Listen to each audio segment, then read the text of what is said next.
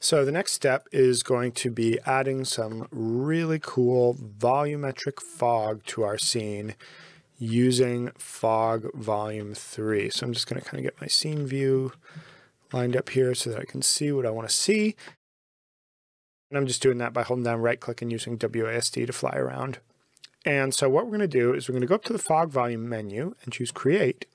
You guessed it, Fog Volume. We can close the Prefab Manager.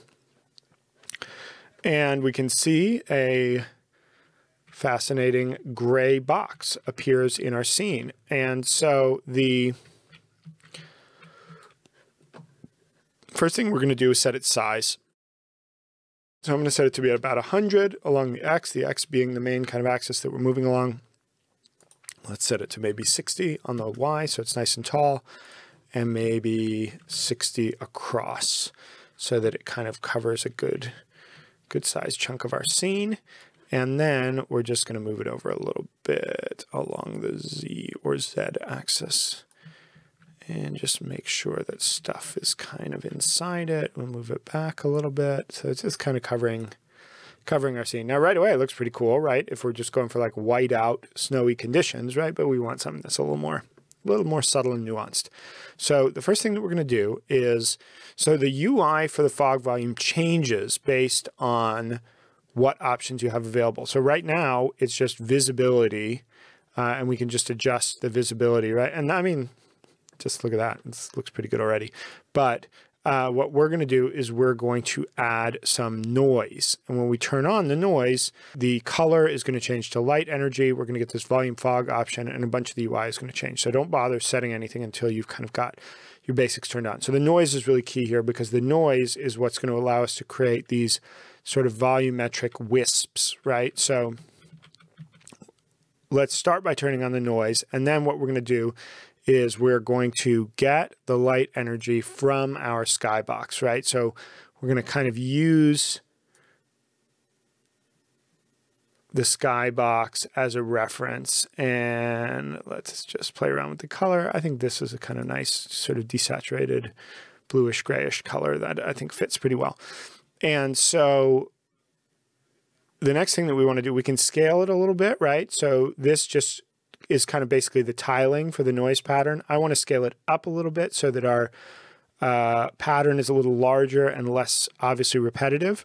And then we're going to turn on the Swirl Deform Er. So this is a lot like adding a swirl filter in Photoshop. If you ever did that, we can turn it way up and see what, let's get zoomed out so we can see the whole thing. And let's try to get like a kind of a diagonal view so we can see how 3D this is. So this is a lot like applying a swirl filter in Photoshop, right? You can kind of see it happen.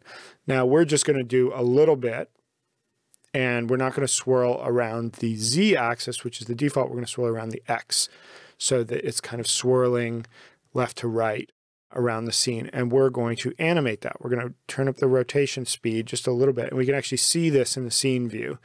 Right? So it's slow, it's subtle, but it's just giving it that little bit of movement and dynamism that I think really adds a lot.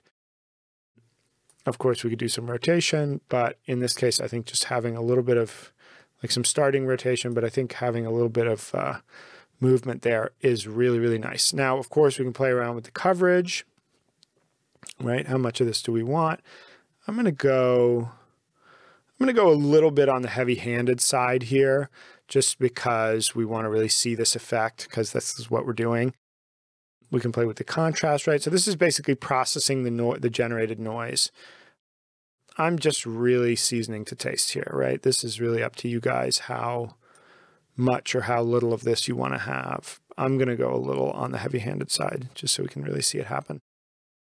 Now, this is an interesting one, octaves, right? This is how much noise we're going to generate, and you can see it really changes the look of the noise. If we go to 2 octaves, this opens up this other section here of curl and this detail layer, right? So we can also play around with this and get some more complex, interesting stuff. Probably 2 octaves is enough, but of course you can mess with it. But the curl, option adds just like a really other interesting layer of detail and just makes the kind of tiled, repetitive nature of the fog like a little less obvious and a little more complex. So I kind of like that.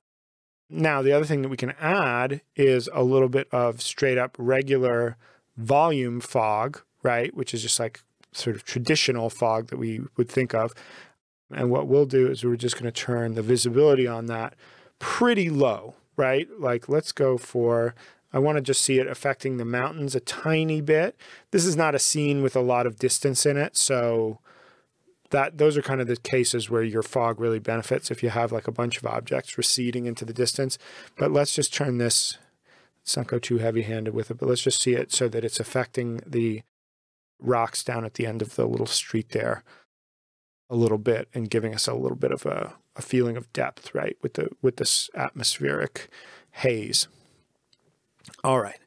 So that, I think, looks pretty nice. Let's go maximize on play, and let's give it a try.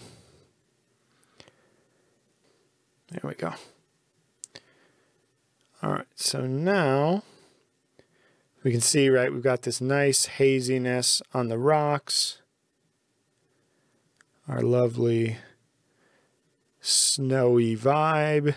And I just really love these kind of romantic, misty, foggy scenes, right, with the depth of field. And let's fade out our snow, and this is what it looks like pre-snow.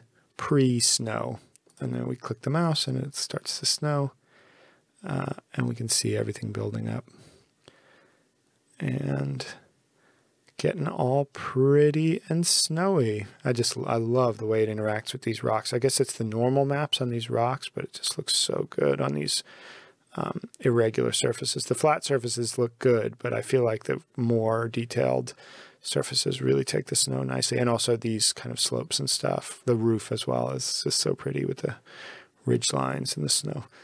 So yeah, there you have it. That is the 3 awesome assets in the Unity Art and Design Essentials pack.